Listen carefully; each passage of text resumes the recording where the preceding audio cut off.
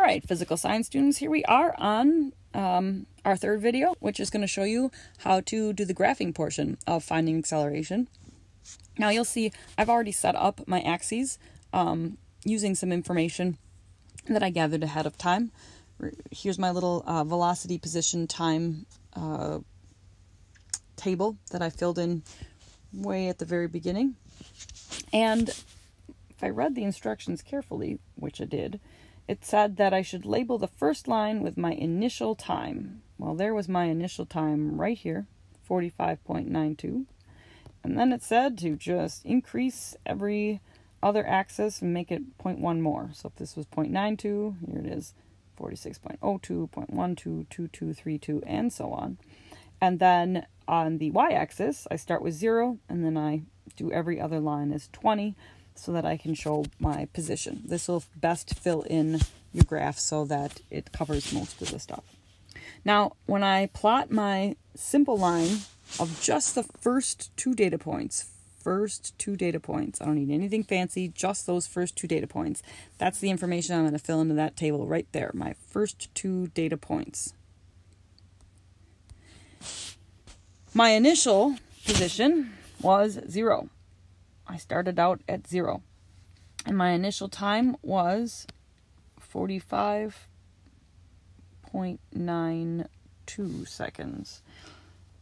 The second data point was 12 centimeters and 46.08 seconds. That is what I want to plot on my graph. So 0 and 45.92 ought to be the origin if I set up my graph correctly. And there it is. My second data point is 12 and 46.08. So I'm going to kind of help myself out here. And this line is 10, so 12 is maybe there. 46.08 is about halfway, a little more than between 46.02. So right around there, the spot where those two lines cross is going to be my data point. Oops, I'm in red. I want purple. There we go. So to connect the data points, in Notability, you just hold on to that point and it'll draw a lovely straight line between those. To find the slope of that little line that we just drew, we do rise over run. Well, the rise is the difference in position, and the run is the difference in time.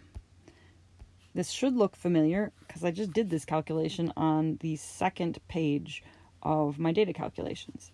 So what was the difference in rise? Well, the tallest of my 2 points was at 12 centimeters, and the shortest was at 0.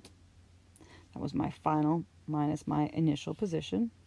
And then my stopwatch values, the larger of the two was 46.08 seconds.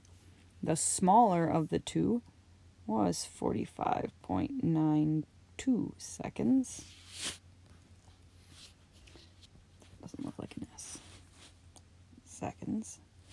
And if I do that, I will come up with 12 centimeters divided by 0.16 seconds, which gives me 75 centimeters per second. And it asks if it looks familiar. Well, the reason it asks if it looks familiar is that if you zip back up to page 2, right here, you just did that exact same calculation. That's because the slope of a line that plots position and time is the same as the average velocity. So then the other thing it asks us to do is to go ahead and plot the other points, because if this was traveling at a constant speed, that line would be able to be extended in a nice straight fashion. So it would just keep on heading like that. So that's what we would expect to see if the average velocity didn't change. But we know, based on just looking at the pictures and looking at the data that we've already calculated, that that's not true. That our lines, our points will not be in a nice straight line because we're actually moving faster every split second.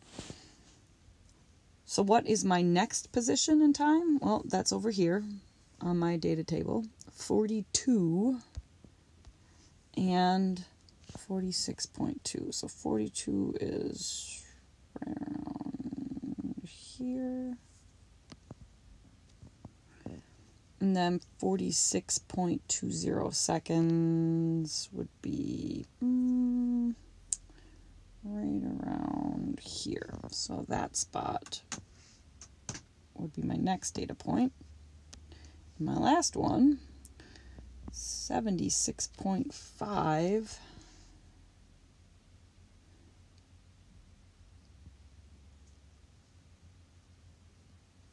Right around there. And 46.31. Now, this does not have to be perfect, because you'll see pretty clearly that these definitely do not follow that nice straight line. In fact, they sort of follow a curve. And that is what we expect to see on a position time graph of something that has acceleration. We would see a curve. So when we answer the question, can you connect these with a straight line? No, we can't. And that's because we've been using average velocity, and we need to use instantaneous, which is what we're going to do in the last